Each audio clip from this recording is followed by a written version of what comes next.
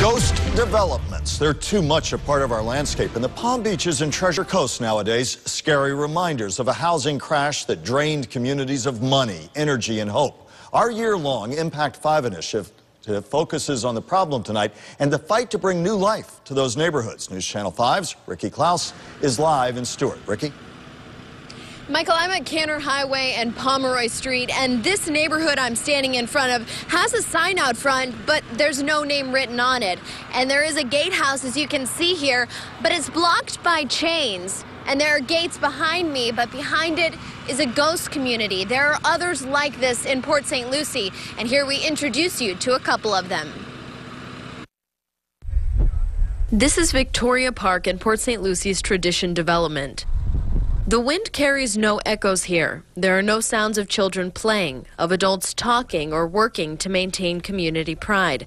There are no homes at all in Victoria Park. It's a ghost development, a place that never got off the ground. The economy collapsed and it was left in this condition. This neighborhood is one of many across our region and state that went bust when the housing bubble burst. This is another, Tesoro Preserve in Port St. Lucie. It's quiet. You know, there's a lot of room to roam. 440 lots here, but only 14 homes were built. The developer here says these Mediterranean-style houses once had price tags of almost $2 million. Today, they go for about a quarter of that price.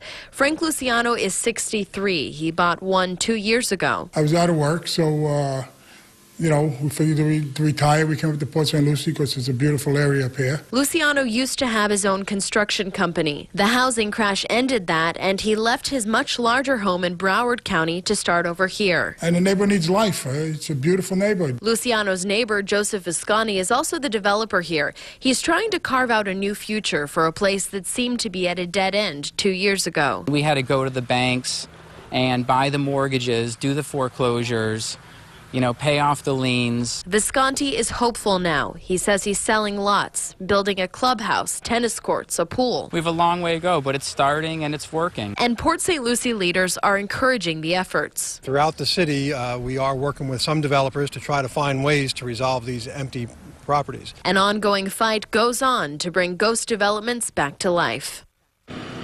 Port St. Lucie used to be the fastest growing city in the United States, but that was in 2005, according to the U.S. Census Bureau. Reporting live in Stewart, Ricky Klaus, WPTV News Channel 5.